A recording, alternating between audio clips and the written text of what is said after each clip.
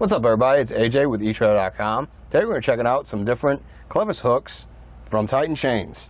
Now I got the three sizes laid out. Today we got 5/16, 3/8, and a half.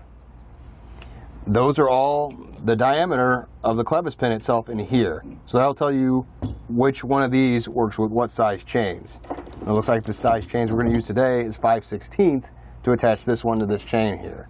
So you're going to pull the pin. Now when they're new like this, they're going to be flat. We'll bend it out, that way it stays in the chain. Take out the Clevis pin, put the chain in the middle, put that Clevis pin back in. Actually, I think I'll put it the other way.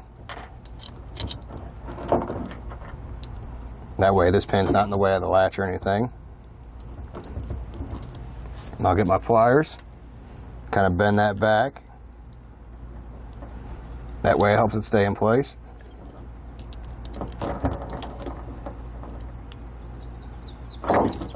Now you can see that cotter pin's not coming back through, so it's going to stay nice and tight. And we've already replaced the Clevis hook on our chain. With our hook installed, I'm going to go ahead and attach it to the safety chain loop so you can see how it works. Just goes around like that. The spring latch is super helpful because it's going to make sure it stays in place. If it's going on the road, you're hitting bumps, this hook's never going to come from under this loop here, and the latch will catch. You can even test the latch part. I'll pull on it a little bit. You'd think the latch would probably be the weakest part of the hook and be concerned that maybe as it's moving around or if it gets jammed in a certain way, maybe this can bend out that latch, but that's not the case. The latch stays in place. You're good. So as long as that's latched in like that, it's never coming out and your safety chains are installed. Our other two sizes here, this a 1/2-inch one is obviously way too big for what we're going to use it for today. I think it's used more for like a crane or like to lift up the load like that. I don't think you'd use it for a safety chain loop or the back of your hitch. It's just not going to fit. It's too big.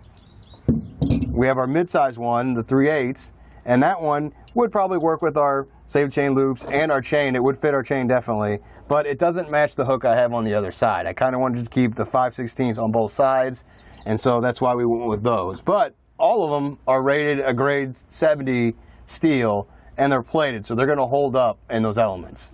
All three different Clevis hooks are going to have different weight ratings. For instance, the 5/16 is going to have a working load limit of 4,700 pounds. The 3/8 Clevis hook is going to have a working load limit of 6,600 pounds. The 1/2-inch hook is going to have a working load limit of 11,300 pounds. I think these are going to be a great solution for your safety chains. You want that hook on there, you want it to stay on there, these are the hooks to go with. You got that latch. I think the latch is very important. You don't have to worry about it bumping out there as you're going on the road. Kind of like I said earlier, I mean, you know, you can have the hooks without the latch and sure it's in there tight, but as it bounces around, I'd always be worried while I'm driving it's going to pop back out. I think the latch is a must-have, so these hooks are a great choice. So that does it for our look at the Clevis hooks from Titan Chains. I hope this helped.